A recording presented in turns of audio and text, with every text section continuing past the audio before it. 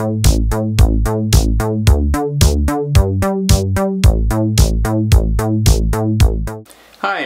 this one goes out to Device Factor, who asks how to make bass patches on the Juno for Italo Disco, done in such a way that they're easy to replicate in other subtractive synths. And the good news is the Juno 60 is one of those synths, as they say, you cannot make it sound bad. It's really good synth to play Italo Disco with, or any other genre really. It just sounds good, sounds very smooth. The bad news is lots of types of bass patches were used for Italo Disco with and without effects over the years, so it's hard to answer the question in an exhaustive manner, but let's analyze a few examples and see what we can do. Okay, let's get started. Here we have the Juno 60 and also a TR-707 drum machine connected to the arpeggiator of the Juno 60. And we have an initialized patch on the Juno 60. Basically, it's just a sawtooth waveform and the filter all open. You get this, not very exciting. To do a generic synth bass that works for Italo Disco, starting with a sawtooth, we could bring down the filter here and let the envelope shape the filter. So bring the filter down, the frequency down, and the envelope up. And then the Juno 60 only has one envelope, so that kind of limits you if you want to tweak both the filter and the amplifier at the same time. So we can set the amplifier to gate mode, just a switch, on and off, so that we can use the envelope to shape the filter only. And we want to bring the sustain down and the decay up, so that you get this little sound. Then you want to bring the octave down. Already starts sounding like a bass. Now what you can do, you can bring the resonance up a little bit. Then you can play a little bit with the sustain and release. Perhaps more resonance. And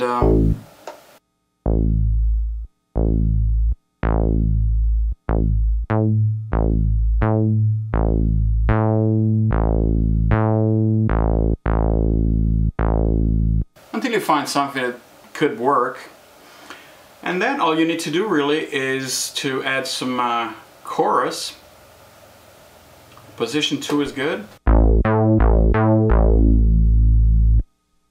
Turn on the arpeggiator, set it to 2 octaves, turn on the drum machine, and this is what you get.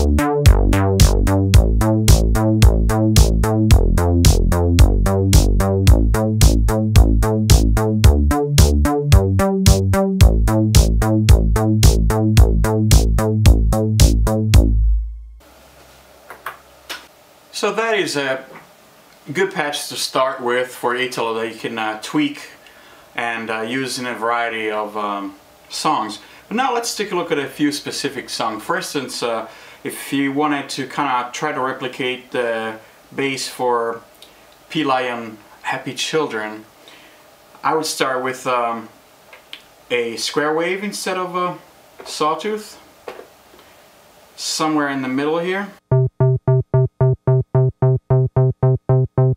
And perhaps add a little bit of resonance, and you can also change the envelope from gate, the VCA envelope back to envelope instead of gate, so you can tweak a little bit of the release and the decay.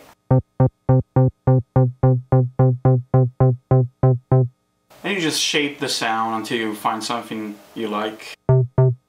And you can also add some sub-oscillator to taste, to make it beefier.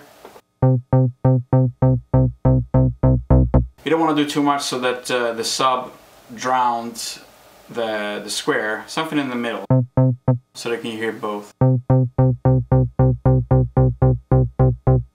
And now you can set the arpeggiator to 1 octave instead of 2 octave, and you get something that like the Happy Children song.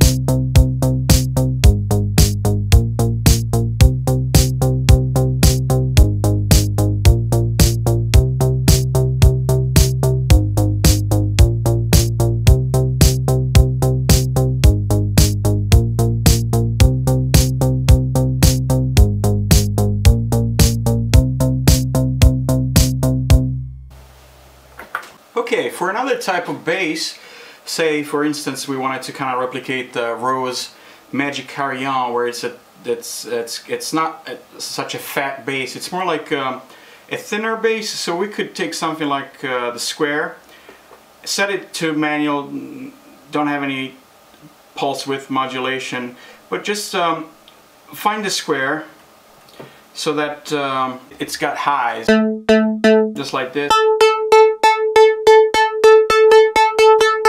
You can sculpt it a little bit. And here I put the octave in the middle, and also I have the chorus 1 engaged, and I have the envelope set to envelope, and about the middle for decay and release. The frequency of the filter is all the way down, and the envelope of the filter is almost all the way up. And you can also fatten this a little bit with the sub oscillator, just to taste again. Not to make it too obvious.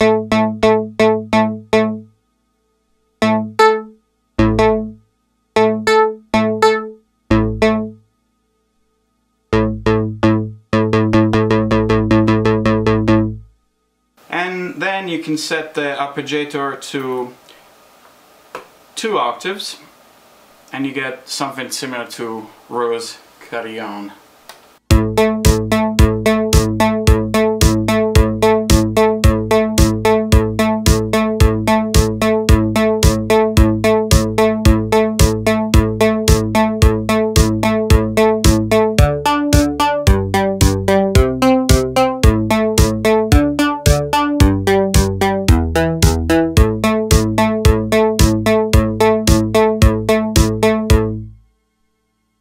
Another example could be using the pulse width modulation to emulate perhaps Valerie Dore, The Night.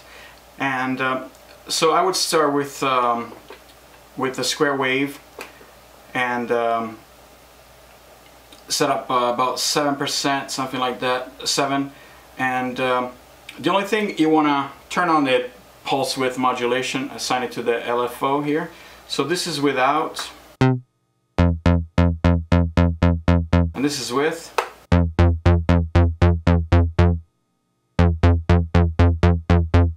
Adds that modulation to the signal. And for the envelope, you can either do gate or envelope somewhere in the middle here, so that it's kind of tight.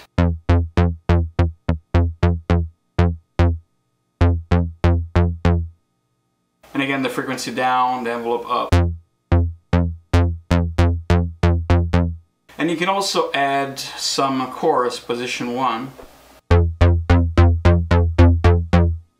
And even add some sub, very slight sub.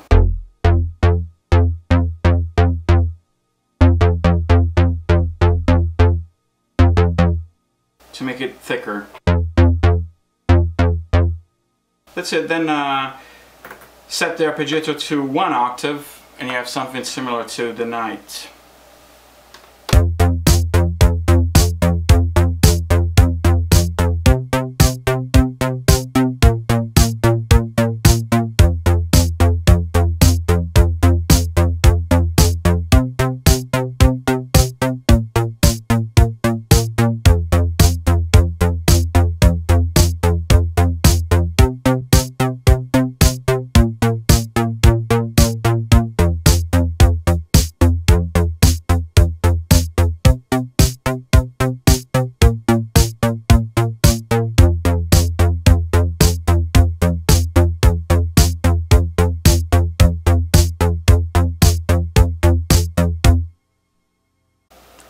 Okay, I hope this was a little helpful.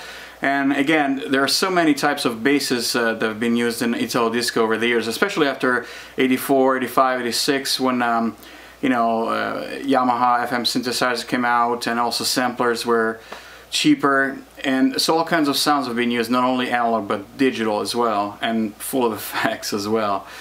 So I hope this is helpful. As usual, thank you so much for watching. I'll see you in the next video.